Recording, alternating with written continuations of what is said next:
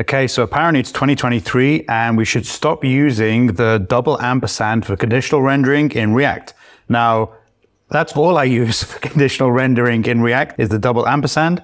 So this is going to be an interesting read. Apparently there's a better way in 2023 to conditionally render your React. So let's take a look. Let's skim through here.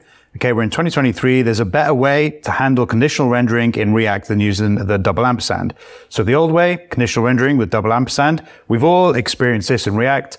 We have some sort of condition here. For example, if logged in, we use the double ampersand to then render, if this particular condition is true, then we render a particular bit of markup. So we've all seen that in React, and that's the only way I'm pretty sure, other than the ternary operator, but I very, very rarely use the ternary operator.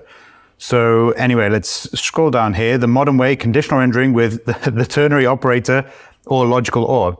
Okay, so apparently we should be using ternary operator instead of double ampersand or the logical OR. So let's scroll down. Let's see the example they've got here. Conditional rendering with ternary operator. I'm not sure this is a cleaner way. I much prefer double ampersand. So if is logged in is true, we're using the ternary operator to render our markup, but we need to provide an else statement.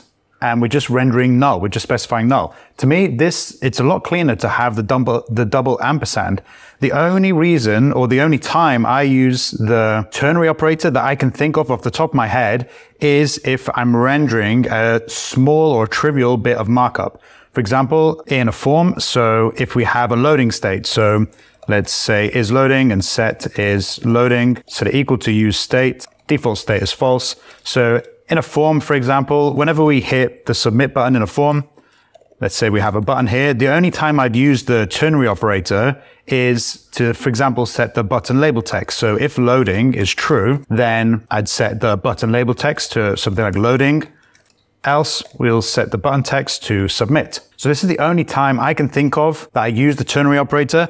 I certainly don't use the ternary operator for large amounts of markup. So for example, if is loading is true and we'd have a bunch of markup in here, else another bunch of markup. I would much prefer to render my content like this. So for example, let's say we have a div in here, a div. And so if loading is true, then we have a bunch of markup we need to render. I'd render the bunch of markup in here if is loading is true. And if there was another bunch of markup we needed to render, if loading was false, then I'd set is loading to false here in our double ampersand operator and render the appropriate markup here. So I'd have two statements here. I much prefer, to me, this is a lot cleaner. If we have two statements, it's a lot easier to read, in my opinion, than having the ternary operator to render or conditionally render a bunch of markup. So I only use the ternary operator for small bits of markup, but I definitely do use the double ampersand for pretty much everything else.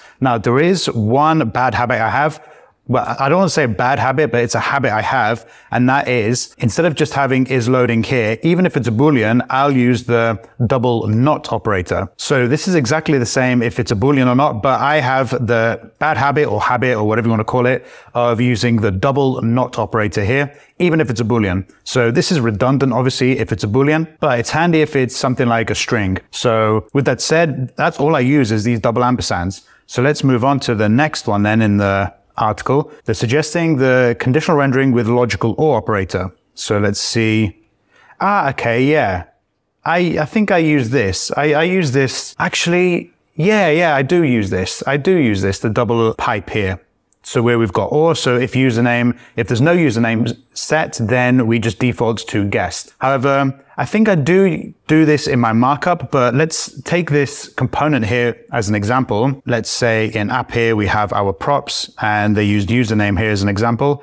I think what I might do instead, or not instead, but I do an equal amount of is just setting a default value on the username within the props. So we'd set the default value. If no username was specified, we'd set it as a default value to guest. So I do use this method sometimes, but I also use this method as well. So if there's no value for username, we default using the double pipe to guest. So, okay, what's the benefits of the modern approach? By using the ternary operator or the logical OR operator, we gain several benefits. I don't think we gain several benefits. To be honest, I think this is a bit trivial.